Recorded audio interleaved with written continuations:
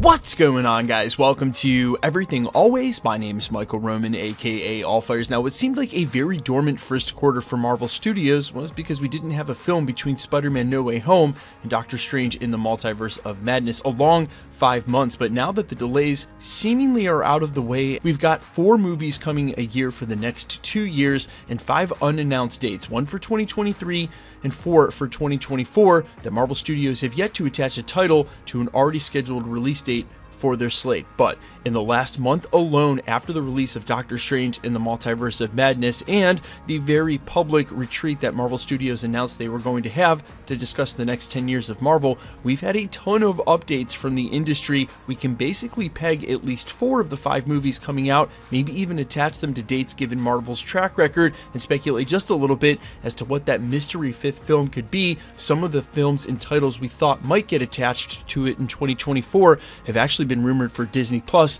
leaving that slot wide open. We're breaking down everything, the 5 unannounced movies for 2024/2023 and the end of Marvel Phase 4. But first, if you could grab the subscribe button. We do daily Marvel content at the channel, and that's all we do. Everything from official Easter egg breakdowns, trailers, and reviews to the occasional industry insider report and everything in between. So if that sort of thing's for you, hit the subscribe button, leave a comment down below. That will automatically enter you to win our ongoing PS5 giveaway. If you want, stick around to the end of the video. We'll get into all the giveaway stuff again there. Okay, so as it stands right now, and with half of 2022 gone, the most recent announcement by Marvel Studios, a change to their Phase 4 slate, was just the swap of Ant-Man and the Wasp: Quantumania and the Marvel's release date in 2023. No other delays or movements for the current films or release dates. That leaves us with 1 date in 2023, November 3rd, and 4 dates in 2024, February 16th, March 3rd, July 26th, and November 8th. And again, these are all official dates announced by Disney and Marvel Studios, just without an official title attached. Now, 3 of those 5 films have been teased since 2019. That's Deadpool 3, Fantastic Four, and Blade. We've actually had official updates about those films. Deadpool most recently updating that they'd moved past locking in the sponsors and we're moving on to script and story. That most likely shooting next year, slated for a 2024 release date. Same with Fantastic Four, where you may have heard they lost their director, but much in the way Doctor Strange did the same thing with Scott Derrickson, that was right before they locked in Sam Raimi and went directly to the next part of script and filming. We assume the same, that moving to its last part of production and filming next year, which for me, and this is the speculation part, lines both of these movies up for a 1-2 punch. February 16th, 2024 for Deadpool. Remember, the first one was put out somewhere around Valentine's Day, and usually that first film of the year introduces a brand new team or a brand new hero. Conversely, May 3rd, usually in May, is when they put the huge new team or marquee film. May 3rd, 2024 looking like the most possible place for Fantastic Four out of these 5 release dates. That leaves Blade, which seems to be the slowest moving and have the least updates, but does have writers attached and a director moving forward rather fast at this point. And I might assume that if Marvel Studios stays with that last date in 2023, that may be the first to be released, as all of these moving pieces in the Eternals with Dane Whitman, what we saw with Moon Knight, the upcoming Werewolf by Night, seem to be setting up the pieces for that film, and at a rather rapid rate. And remember, when you're fighting monsters instead of humans, it kind of opens the door to a lot of kinds of violence that they can't normally put on Disney Plus and on the silver screen and keep it PG-13. That's where I expect them to go with the MCU monster side of the MCU. And again, this is one of the few films announced back at 2019's San Diego Comic-Con Hall H that still hasn't been put on the release date, so expect it as one of these 5 films. But going further than that, we actually know the 4th film as well, as confirmed by multiple industry insider trades, and our track record when running with these kind of projects and their announcements is rather good. Remember, guys, Hollywood is really small, and even though certain people sign NDAs, certain agents of those people don't. They talk via text right after it happens. This is how this stuff gets out. Captain America 4 will be one of the films announced by Marvel Studios in their next big announcement. Is almost ready. They've been working on that script for over a year. It was officially confirmed the last day the finale went live for Falcon and the Winter Soldier last year. We expect that to be a 2024 release date as well, and that's the only other film that's had as good as confirmation or hasn't officially been teased by Marvel Studios going back to 2019, where they did introduce Blade and said they were working on a Fantastic Four, but then still haven't officially announced those films or release dates.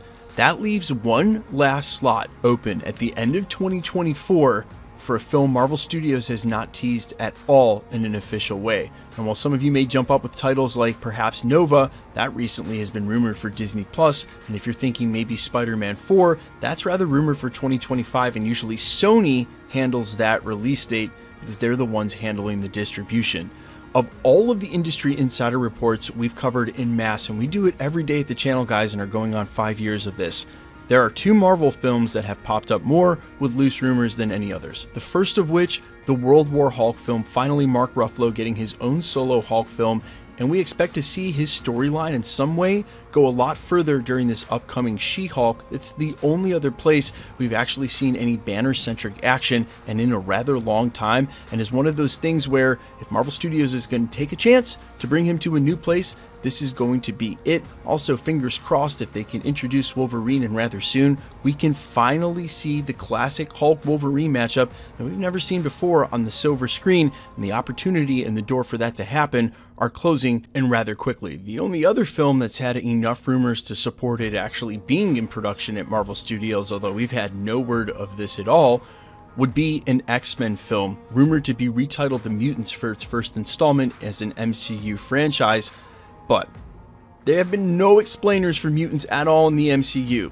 In places where you would have expected that to happen already, like what happened with the snap and the blip, the consequence of that, what happened during Eternals and a seeding of the Earth to contain the mutant gene, what we just saw in Doctor Strange in the Multiverse of Madness when Professor X himself showed up, who founds the whole institute for gifted youngsters. Yet still, no explanation by Marvel Studios at all. And the most recent explainer from Michael Waldron, the writer on Doctor Strange, was they didn't want it to be all about mutants, so they left that out completely. Kind of would make sense if Marvel Studios wants to keep that up and leave the mutant explainer out of other films because they feel like it'll gobble up all the attention for what's the true narrative of that film, that you leave it for a film called The Mutants and explain mutants in that place. I just don't understand how they're going to retcon their existence in the MCU up till then if you need characters like Wolverine to have already existed for quite a while, given his age and longevity, his storyline going backwards in the MCU. And honestly, just thinking out loud, Doctor Strange 3, if he's going to be the one to help solve the multiversal crisis, if it doesn't fledge into a full-on Secret Wars by then, but the end of 2024, guys, to me, way too soon to try to push out a Secret Wars story. We still have a lot of characters that need to be introduced and storylines that need to mature before we even get to that point. Let me know all your thoughts down below, what you think and what you want out of that unlabeled 4th film for 2024.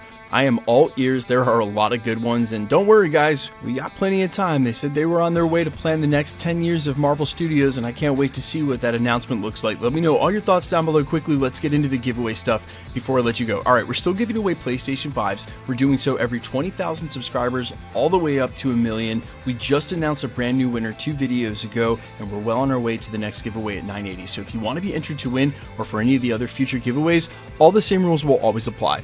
Hit the subscribe button because you need to be a subscriber, then leave a comment down below because it's truly random. The more videos you comment on, the better chance you have of winning. All winners will be announced at the end of videos the same way we're doing here, never in the comments. So if you see those really annoying WhatsApp spammers, just report the comment and keep it moving. We do all announcements in videos. The best way to keep up with the content has always been to hit the notification bell with all notifications turned on. And as always, if you like today's video, I'd appreciate it if you hit the like button. My name's Michael Roman. You can find me in a couple of places, Instagram and Twitter at IamFires. You can also find me on Spotify, YouTube, Amazon, Apple, iTunes, wherever you listen to original music under the name All Fires. And while I sincerely appreciate you checking that channel out, thanks for checking this one out. Stick around. We'll be posting again real soon.